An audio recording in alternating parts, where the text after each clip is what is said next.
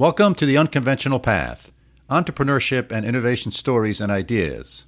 Hi, I'm Bela and Mike.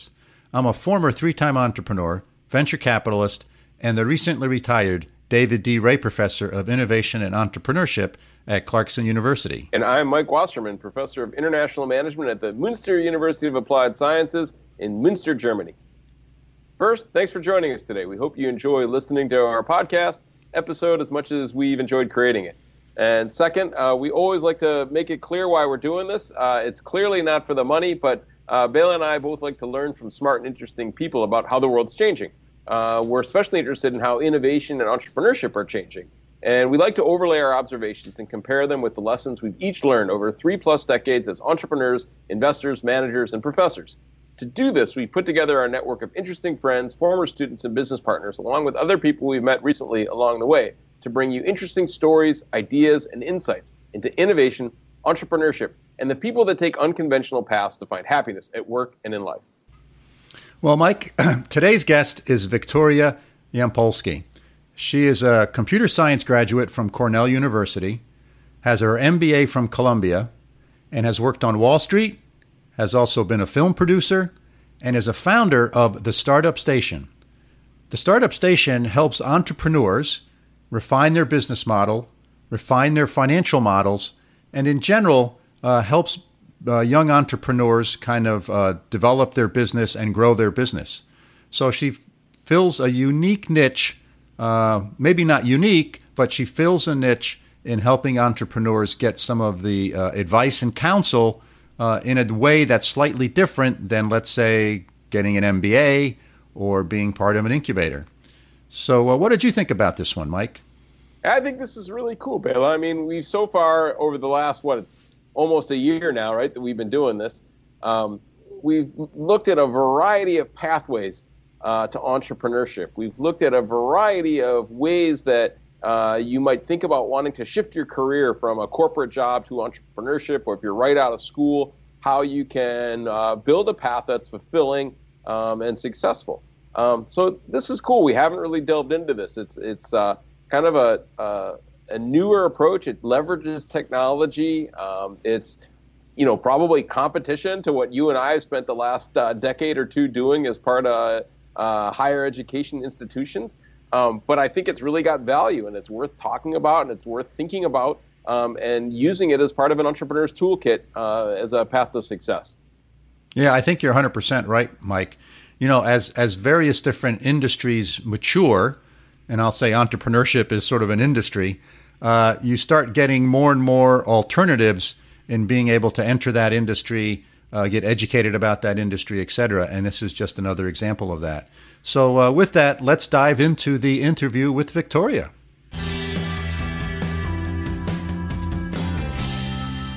Hello, listeners. Bela here. Today, I'm connected via Skype with Victoria Yampolsky.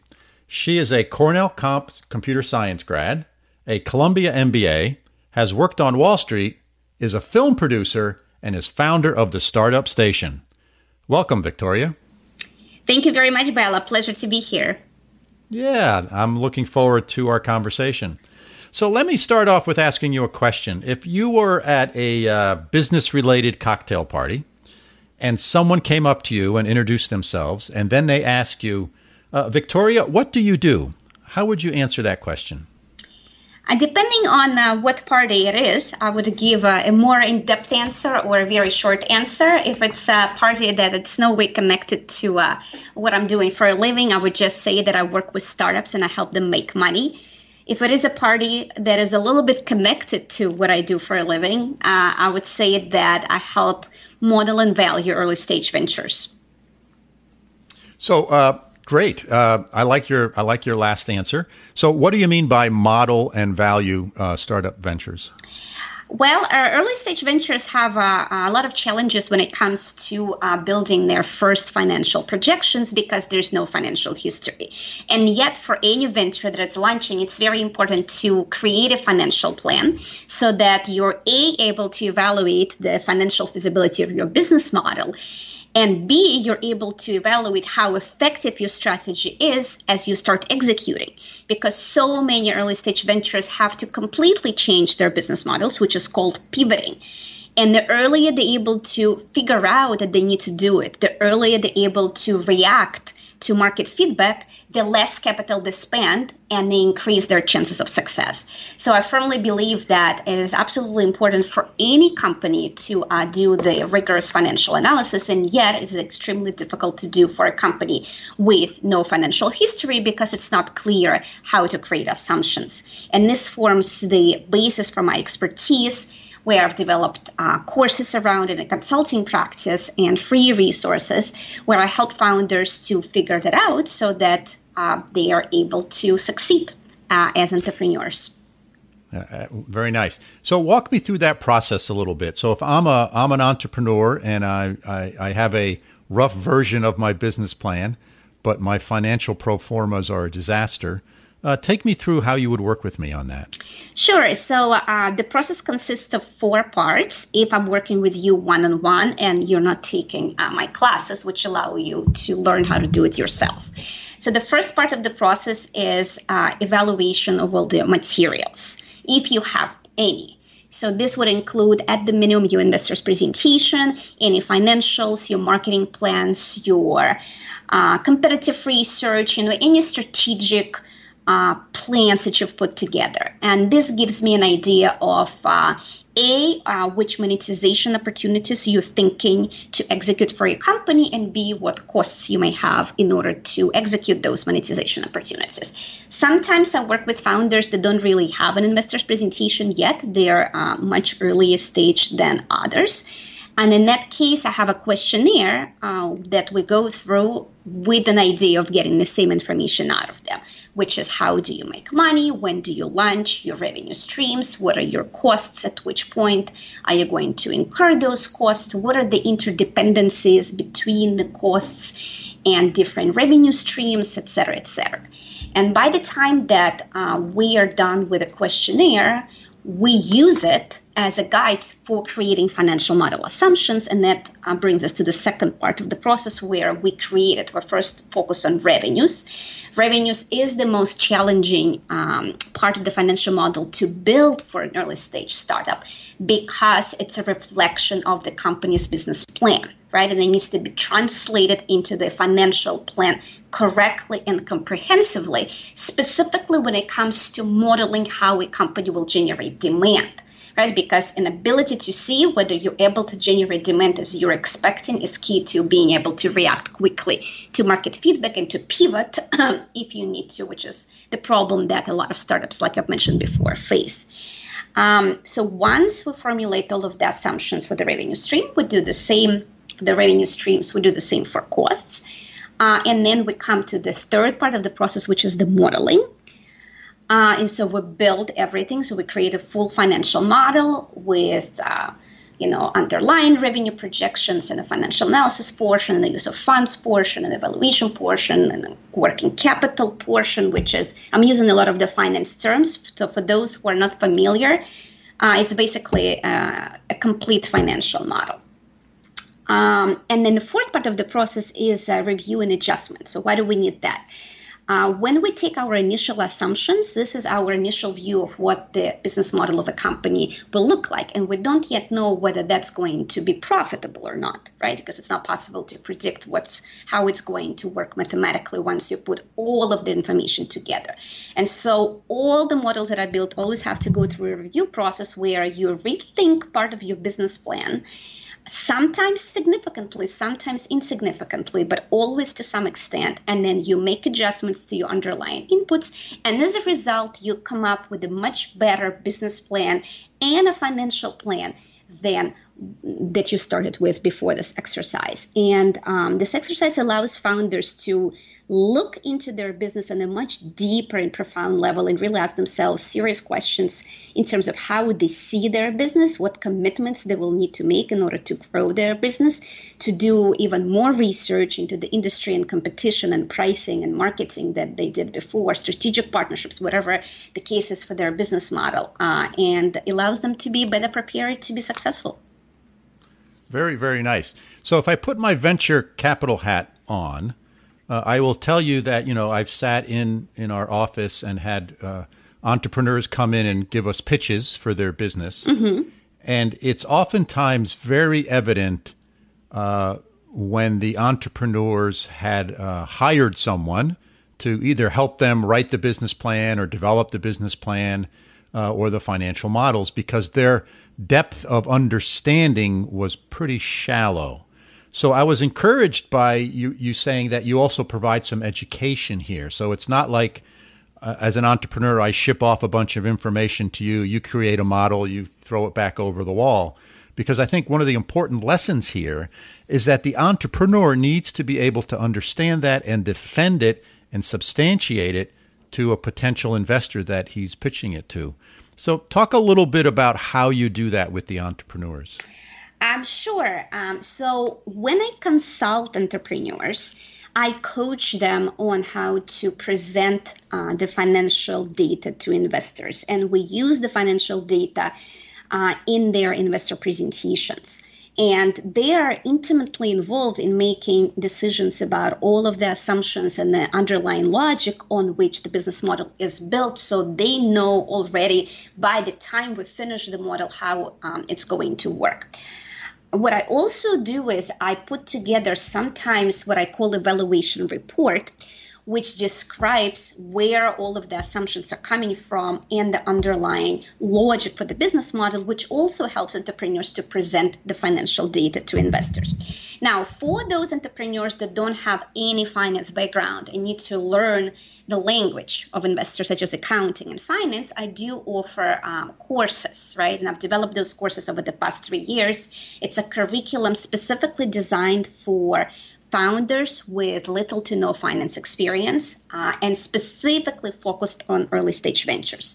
It covers 5 subjects. There are 2 tracks for software and service startups and for product startups. Both tracks consist of 5 courses. The first course is accounting and financial analysis. The second course is the basics of financial modeling, where I teach them how to think about projecting price and quantity and focus on specific assumptions for 8 business models for both software and service startups and product startups. Obviously, those classes are very different because those startups have completely different ways in how they monetize their business.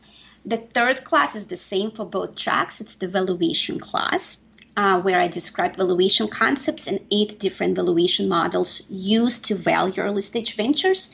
3 of them are quantitative and 5 of them are qualitative for those cases where you cannot build any projections. The fourth class is the case study, where we put together a full financial model start to finish. They're able to download that model and then modify it based on the financial modeling class they took or their needs if they're able to do it themselves. And finally, the 5th class is the financing class.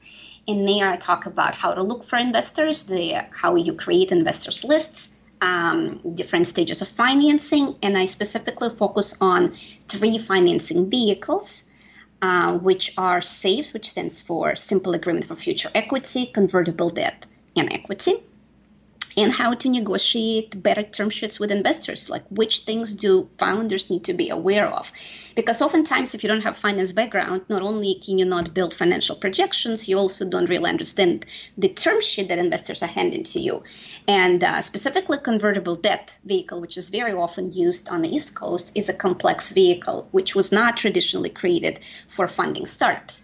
And it has some things in there that people need to be aware of, I feel, so that it's a level playing field. And so that's why I included that as part of my curriculum. Very nice. So how do you deliver this material to the people who take your course? Sure. So I used to teach in-person workshops in New York City, and then there was so much demand that last year I've put my curriculum online.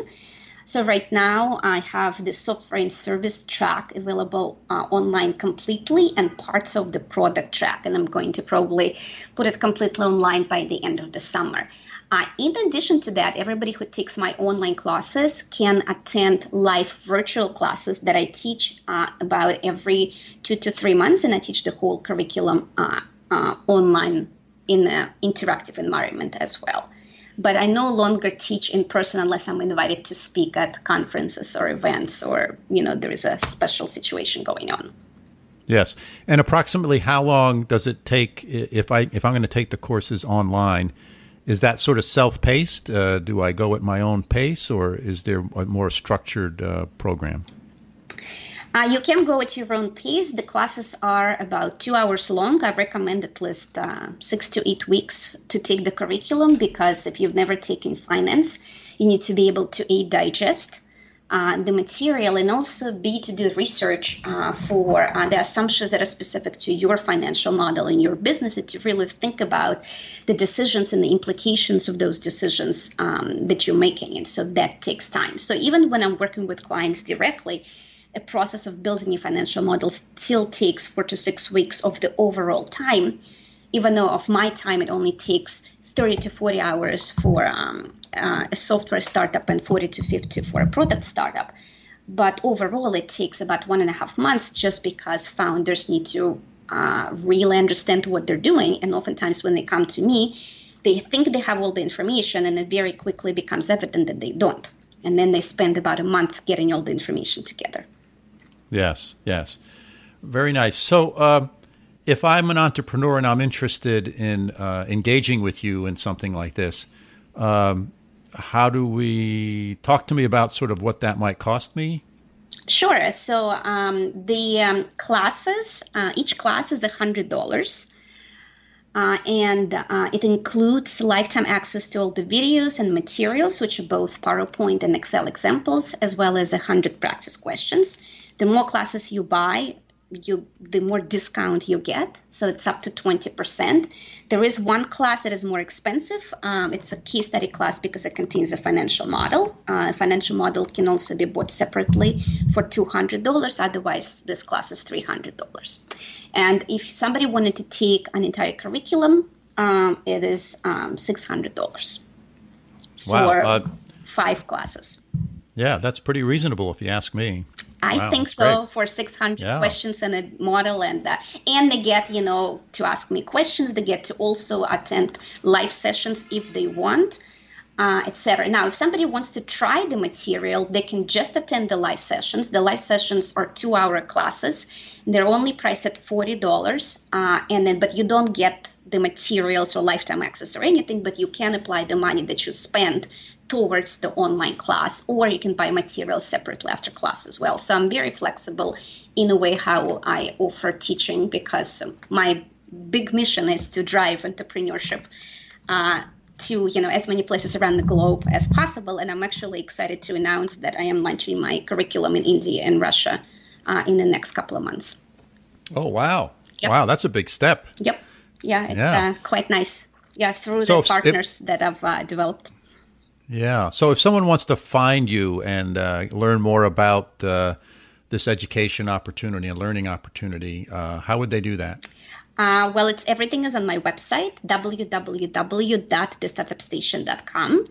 And for somebody who's just a beginner, they can go to resources. There is a YouTube channel where I publish weekly videos on different subjects of financial modeling, financing, how to run an early stage startup, etc. And there is a corresponding blog. So if you prefer to read, you can read a blog. If you prefer to watch a video, you can watch a video. A blog is a little bit more comprehensive than a video, I would say. So by the time I write a blog, I've already thought about it extensively. Yeah, excellent. So I will make sure to include startupstation.com in the show notes for folks. That will be wonderful. Yes, thank you. Oh, excuse me. So talk to me a little bit about your background and how you ended up in this wonderful endeavor and the path that you've taken. I think, like me, you're an immigrant to this country. I am an immigrant. Yes, I am originally from St. Petersburg, Russia. I've been here for close to 25 years.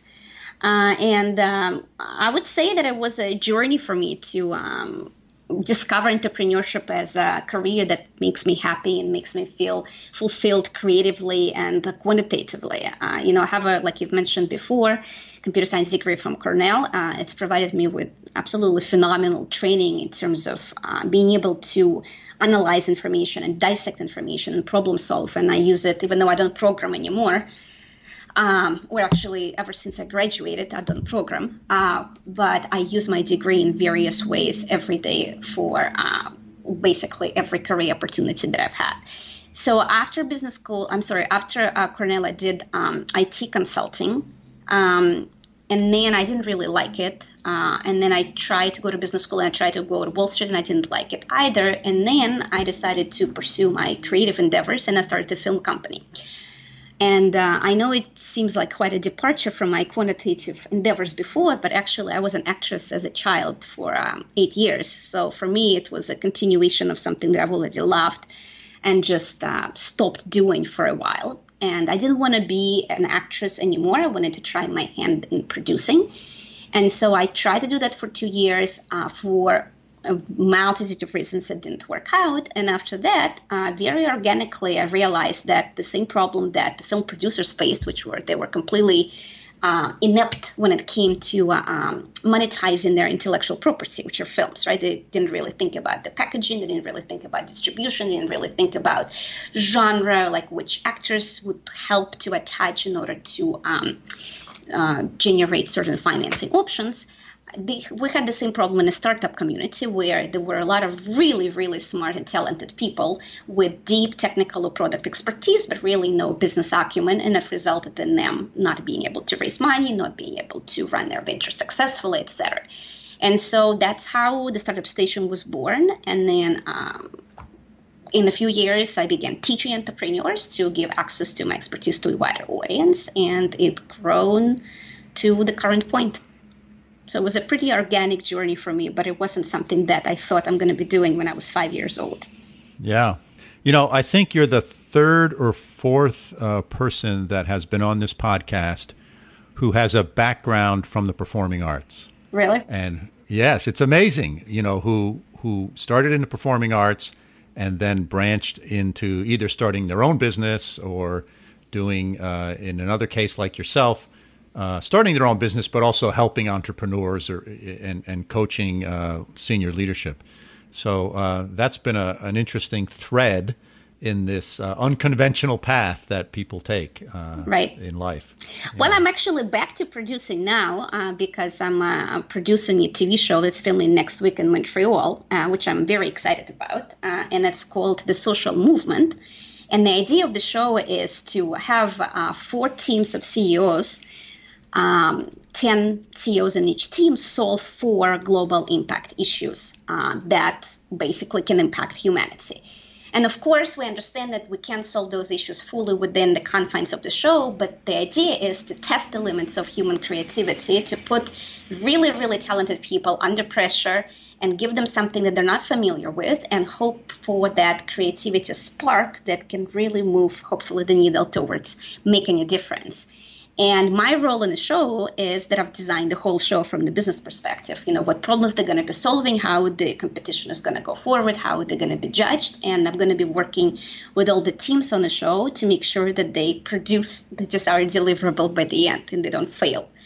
So for me, it's an absolutely phenomenal opportunity to be involved in something that can make a difference and, to kind of make a foray into the film industry again. Yeah, wow. So when might we be able to watch this, the Social Movement TV show? So it comes out on Amazon Prime next summer, and that's season 1. So I would imagine that season 2 will be filmed next summer, and then it's going to come out in 2021, etc. And I think it's going to be 5 episodes. It hasn't been filmed yet, so I don't think they know for sure, but that's the plan. Wow, that's really phenomenal. Excellent. Thank you. So, yeah. So, not only are you teaching entrepreneurs on how to be more successful, you're also an entrepreneur yourself, because we just talked about the TV show, you talked about being a film producer, you now have the Startup Station. So, what sort of made you choose this path of starting your own businesses and being entrepreneurial versus, as you said, you tried working on Wall Street and you really didn't like it? Talk about that experience a little bit and how that helped to motivate you. I think for me, as being a creative person, working in a corporate environment felt a little bit stifling because there weren't enough, there wasn't enough variety of things for me to do.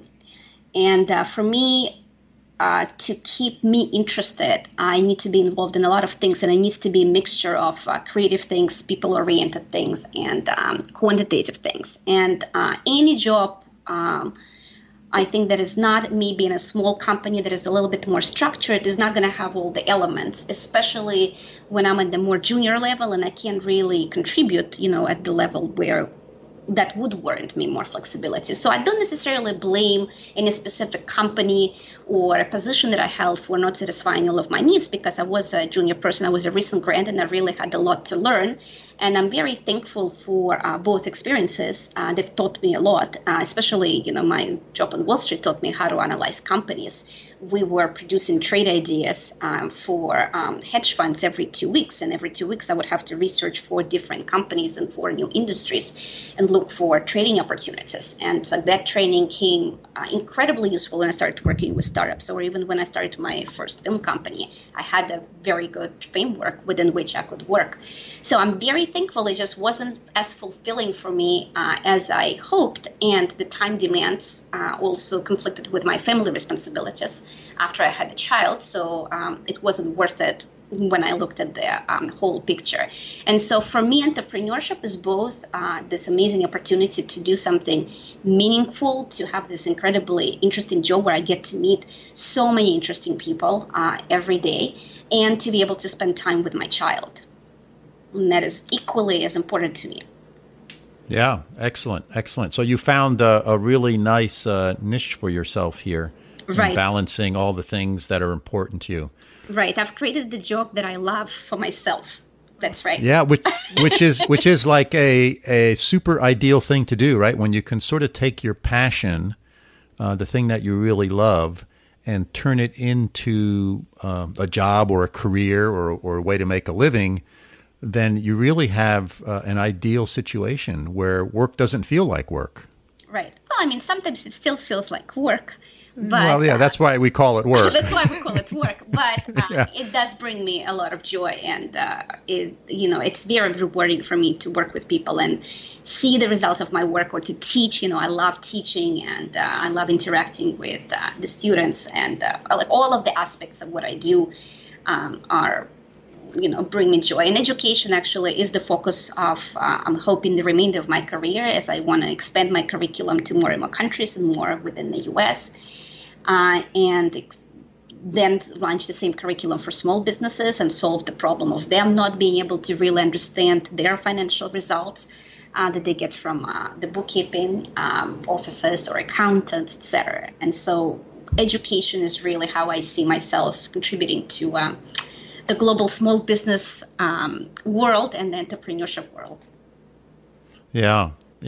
So if a young entrepreneur contacted you and said, I have an idea for a business plan, I'm looking for some help and some consulting and figuring out how to launch this thing. Mm-hmm. But that person also said to you, I'm not sure, because they're a brand new grad, I'm not sure if I should start my business or should I go work in some corporate job for a number of years. Mm-hmm. What advice would you give them?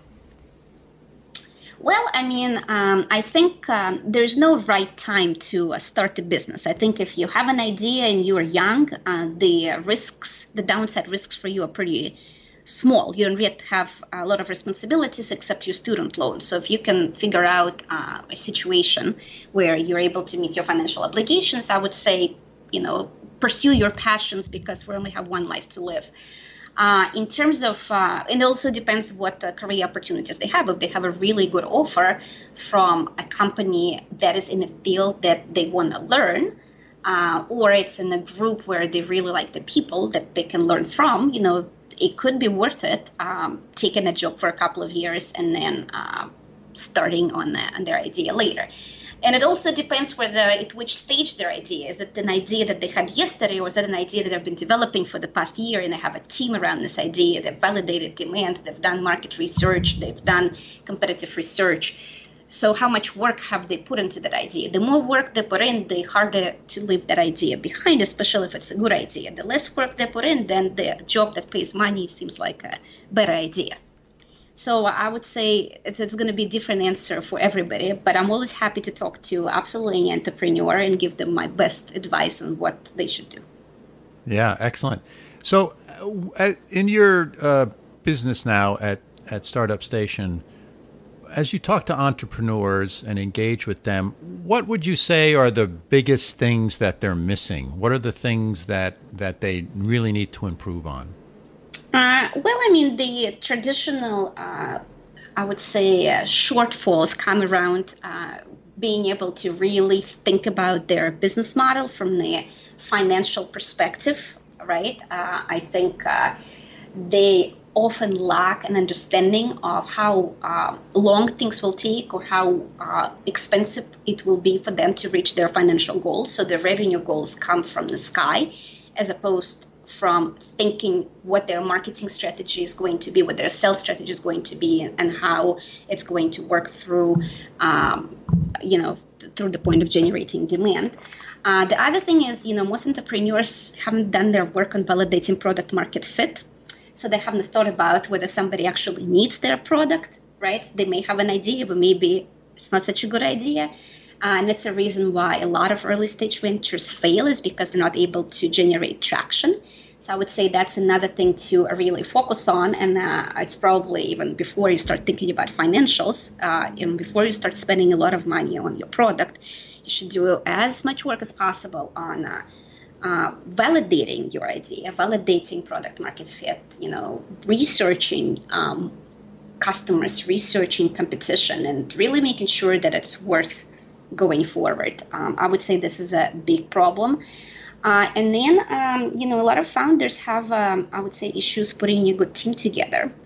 And team is everything, because as we've discussed before, the business model will change. There are going to be a lot of challenges. The business needs of the company will evolve as it grows rapidly. And it's the core team of people that is going to keep the company together that's so important. And so being able to find those people and making sure that you are on the same page, you don't have any conflict with the founders, it is super important. So it's not a financial issue. It's not something that I get involved with, but that's something that I see ruins a lot of companies, even with good products and and good financials. Yes, as many smart people have often said, having an A team is much more important than having an A product. Exactly, right. Just look at Slack. Slack that just went public was a game, and then they didn't even think of using a platform that went public as the main product, and then they pivoted. And look what happened. Yes. And oftentimes the sort of openness and willingness to do that pivot and to say it's time to move on, our original concept is not working. How do you help people kind of sort through that decision and deciding, okay, when is the right time to make a pivot? Right. So, that's exactly what the financial model is for, because when you build it, you also create your financial goals. And as part of creating your financial goals, you create financial metrics that you're supposed to meet, right? And that measure the effectiveness of your strategy, and that give you feedback on the health, the strengths and weaknesses of your financial performance, right? For various parts of your business model, for costs and for revenues, for user acquisition or customer acquisition, et cetera. And so as long as you do the review of your financial results on a regular basis, at least 3 months, every 3 months, and you reconcile your pro forma projections, which are the things that you expect to happen, with your actual projections, and you really think what things didn't work as you've expected, or what things did work, that will give you a lot of intelligence that you need in order to make good decisions in terms of how to go forward. And if I was to engage with you as an entrepreneur, and you helped me, I took your courses, you helped me sort through my financial models. Is there an ongoing sort of relationship we can have so that you can help me have that discipline to look at it every 3 months, and you provide another set of non-biased eyes to look at it and help me sort through that conversation with myself about, hey, are we really doing well, or am I fooling myself, and should we think about pivoting? Absolutely. I mean, I'll consult for as many hours as somebody will hire me for. I mean, provided that I'm not at full capacity. But yes, I mean, absolutely, sure. I work with the clients for as long as they need me. And sometimes I even stay on as an advisor. And often, actually, when the clients start pitching, they list me as part of their team. So sometimes I go to meetings with investors and I explain the model to them and explain some of the things that we've discussed to them from the financial perspective. Yeah, because I think one of the things that I've observed is that people do these plans, people work out business models, financial projections, etc., and they raise the capital and they put that in the drawer and they never look at it again. And to sort of maintain that discipline of periodically looking at where you are, the progress you've made, and being really honest about it and saying, is this going well? Is it not going well? Because, again, typically everyone spends all the money they say they're going to spend, but it's pretty rare that they make all the revenue that they say they're going to make. Exactly. So, being honest about that and having a process for reviewing that periodically, I think, is really important. And I think that's really nice that you will do that for the people that you engage with. Absolutely. And then, what I try to explain is that the purpose of the financial model is not to predict what you're going to make, right? It's not a crystal ball. It's a map you can use to execute against your strategy. And sometimes you need to update the map or change the map completely, which is pivoting. But without a map, it's much harder to survive in the forest, which is entrepreneurship. So, right. Yes, you can, right? Are you going to be able to exit the forest successfully? Maybe, right? Some people will get lucky without a map, but most people need a map. Yeah. So you have this TV show you're getting ready to start filming. You're expanding your business to India and to Russia. Yep. What other wonderful, fabulous things are you doing? Well, I'm also in talks with a few European countries to expand my curriculum there, but those are in a much earlier stages. But ideally, I'd like to launch, all around the world. And I'm also in talks with a couple of universities in the United States. But that's a very long process. But yeah, ideally, I'd like to, launch my curriculum in as many structured places as possible. Yeah. So right now, are you a one-person operation and you're doing all these things? No, I have some help. I'm not as efficient as I may have let you to be. Yeah. Well, because I'm thinking to myself, I cannot do everything, but I have 3 people that work with me, and I can get more if there's a need. But 3 people that work with me regularly. Yeah. Very good. Very good. Are there things that I should have asked you? I want to start wrapping this up. We've been going almost 35 minutes here. Mm-hmm. Are there things that I should have asked you or other points you'd like to make? I think the only thing I would like to say to all aspiring entrepreneurs is number one is not to be afraid to pursue your dreams, because you don't want to live your life in regret. But 2, to be very disciplined in the way how you pursue them and have a very rigorous process in how you evaluate risks and which risks you're going to end up taking. And I think if you combine your fearlessness with a framework for evaluating risks, you have a higher chance of being successful. And also knowing what you don't know and get the help that you need. Do not think that you need to know everything and you can be successful at everything. That's not possible. Oh, wow. That was a great summary and a wonderful way to wrap this episode up. Thank you very much, Victoria, for taking the time to share your story with us. Thank you very much for having me. Yeah, it certainly is an unconventional path. And I wish you the best in launching your products in other countries, and I'm going to look forward to finding the social movement on, you said Amazon Prime, if I remember correctly. Yep, Amazon Video, yep. Yeah, perfect. Thank you very much, and have a great day. Thank you, Bela, very much, and have a great day as well. It was a pleasure to be on your podcast. Well, Bela, you've done it again. You found yet another person with a really interesting story. I mean, actress and producer and all these things, right? I don't know how you do it, but it's amazing. So yeah, a person with a really interesting career path and how she kind of wound up being an entrepreneurship educator, right? To me was just an interesting, made sense, logical, but a really interesting career path. What do you think the value of the startup station business model is? So I think it's another alternative or another option for someone who says, hey, I have a business idea. I'm not quite sure what to do with it, how to approach it, what's the next step. And there's various different organizations that exist out there. You know, most states or counties or organizations, government organizations have some form of counseling, coaching, assistance for people who are interested in starting a business. It's usually, you know, under some economic development agency. Lots of universities, you know, in addition to offering MBAs, some of them have incubators, as do their private incubator models where you can go and get some help and some coaching. And in some of the larger metropolitan areas, you can often find the Chamber of Commerce or other organizations that can provide you with some of this coaching. So there's lots of these organizations that can provide this assistance out there. And I think this is another flavor of it. You know, the notion of accelerators and incubators is one that's been around for 30, 40 years now. And it has demonstrated that there is value in sort of those organizations and how they disseminate that information and help young entrepreneurs grow their business, think about their business, and refine their business. Yeah, it's intense. It can be very expensive, right?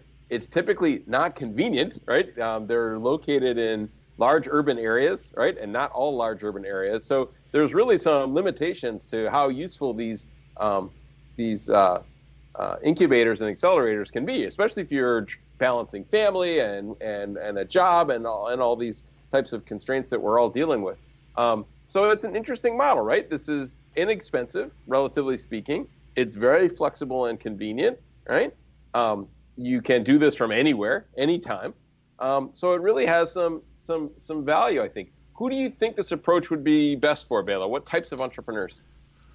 So I think it certainly works wonderfully well for folks who are in non-major entrepreneurial zones of the world, right? So Silicon Valley, New York City, Austin in the United States are sort of pretty big entrepreneurial zones. So if you're in a small town or a small city, and maybe that part of the world doesn't have the infrastructure that you need in order to get this coaching and advice and education, this is great for that.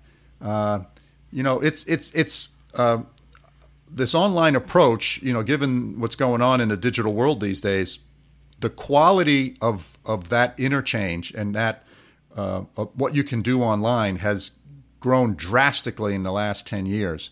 So you can get really high quality interactions, rich engagements, and you can do that online. So for folks who are more rural, live in smaller places, I think this is perfect. And I think it's also perfect for folks who, you know, these incubators that exist, universities, and many of these economic development organizations are really focused on big, high potential businesses. They want to hit home runs, or they want to be able to say, hey, I helped this business, or we, you know, so-and-so economic development organization helped this business grow. And that's great. There's nothing wrong with that. But many of the businesses that are started in this world are if they get to $1 million in sales a year, or maybe a couple million in sales, that's wonderful. The founders are happy. They have a couple of employees, and that's great. So I also think this is good for that segment of entrepreneurial startups that maybe some of the other organizations tend to not pay as much attention to. Yeah, and you don't need a lot of technological expertise or engineering expertise. You don't need big manufacturing facilities for this. The logistics are fairly straightforward. I mean, yeah, I think a lot of the people that we've had on the show so far, right, are these types of, might be considered smaller scale and then less glitzy or less sexy types of industries. But nonetheless, it's a real huge driver of economic development and personal satisfaction, right? So, yeah, this is an interesting model for those groups of people. Bela, I agree with you 100%. Yeah, so I think, I checked out a couple of her videos and stuff, and they're pretty good. And I think there's value there. And I think, it's good as an entrepreneur, it's good to have choices. And this is one of those places where you have a choice to engage with this, and it's good quality stuff. And, let's face it, if I take an Entrepreneurship 101 course in college, if I take it at 10 different colleges, 97% of the content's going to be the same. So as these industries mature, sort of the content and the things that are valuable and the things that are less valuable sort of sort themselves out, and they become more definitive, right? The book for Chemistry 101 probably hasn't changed in 50 years. They cover the same stuff. So that's sort of entrepreneurship is maturing. So, and when that happens, that enables you to get that information from more outlets, kind of more different ways of consuming that information. And I think that this is one of the great things about that. Yeah, that's the knowledge part. And then there's the skills part and the networking part. And I think there's certain people, Bela, and you and I have talked about this before, there's certain people that can thrive online in terms of building relationships and building networks, and can learn skills and be coached, right, online. There's certain coaches that can coach effectively online. And there's others of us, maybe we're older, or maybe we just have an aversion to technology, right, that aren't used to this kind of model, aren't comfortable with it. So again, I think that might be another sorting mechanism for people who want to use this. You have to be, if you just want the knowledge, that's fine. But if you want the coaching and you want the networking in an online world, you got to be comfortable using those tools. Yeah, absolutely. One of my sons works from home 4 days a week. He's a software guy, computer guy. And so he has lots of engagements. He has customers he deals with and coworkers that some of which he's never met, never seen. It's all a totally 100% online relationship. And I think some individuals are very comfortable with that. And the tools exist now that you can have those meaningful engagements. For other folks, that are maybe from a different generation, the model that we grew up with is eyeball to eyeball communication. And so it may not be right for you. So I think this is great. This is a way that you can get that. And, I do some shopping on Amazon because it works really well for me. I can do it from my couch. But there's other shopping I do. I want to go to the store and I want to engage with the salesperson, or I want to touch and feel the product. So I think this is sort of like that. It gives you the opportunity to obtain this information in a way that works best for you. Yeah, and I guess I'll throw the other thing in this is looking at this more internationally. There are certain countries and cultures where online isn't as effective for a variety of reasons, whether it's trust, whether it's the level of directness a culture really wants to have. Like here in Germany, I think we don't do online education nearly as much as they do in the U.S., and we don't do online coaching nearly as much. So if you're working with half your team is German and half your team is from the United States, this is something to consider too. So there's lots of cultural issues, I think with choosing the right mechanism based on where your team is located. Yeah, so this is another form of access to information. Yep. And figure out if it works for you. So I think the real takeaway here is, there's different types of support mechanisms for entrepreneurs, whether it be higher ed or incubators, accelerators, local small business development centers, classes like this. You can hire coaches, et cetera. You know, we've had a couple of guests on the podcast that are sort of in the coaching business. So there's lots of different opportunities out there. So you got to figure out, number one, what works for you as an individual, and what's the right approach for the business you're in. You know, some businesses, let's say I wanted to open up a small business in my hometown, and basically, you know, my footprint for my business is my hometown. Well, that's a totally different set of people I need to engage with and interact with than if I'm opening up a business that's going to sell products or services worldwide. So you got to think about who your customers are, who your relationships need to be with, and make sure you use the support mechanisms that fit within that model that you're having for your business. What do you think, Mike? Agreed. I think you nailed it right on the head. One size doesn't fit all, as my friend Farzad Mahmoudi always likes to say. You got to find the right size sweater that fits your bot, right? And makes you look good. So I think that it was great that you met with Victoria today and had an interesting conversation with her. And I think that there's just one more piece of the puzzle that hopefully our listeners can take a look at and decide how they want to proceed in their entrepreneurial vision and mission. Yeah. And remember, the name of the podcast is The Unconventional Path. So we're trying to find people exactly like this. Not necessarily stuff that you can read about or hear about in all sorts of other places, but sort of the things that are unique in some way and are an interesting story. Nicely said, Bela. All right, let's wrap this up. So listeners, we are once again overjoyed that you decide to join us in our podcasting adventure for this week. And we hope you found the last hour or so interesting and thought-provoking, just like we did.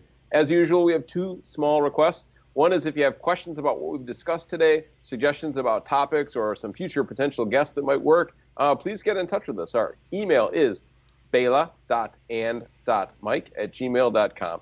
And second, if you like what we're doing, please hit subscribe or like in your podcast app, and even consider writing us a quick review. If you know others that might find us interesting, please share us with them. We're always interested in kind of building our reach and building our footprint. So thanks for spending time with us. We look forward to you joining us for our next episode. So signing off from my home office in upstate New York, this is Bela. Hey, Mike, see you next week. Thanks, Bela. Sounds great. And from over here across the Atlantic in beautiful Münster, Germany, we'll see you next week, and that's it. Bye-bye. This podcast is produced for Mike and I by our friends at Busy Media of Schenectady, New York. They can be found at busymedia.co.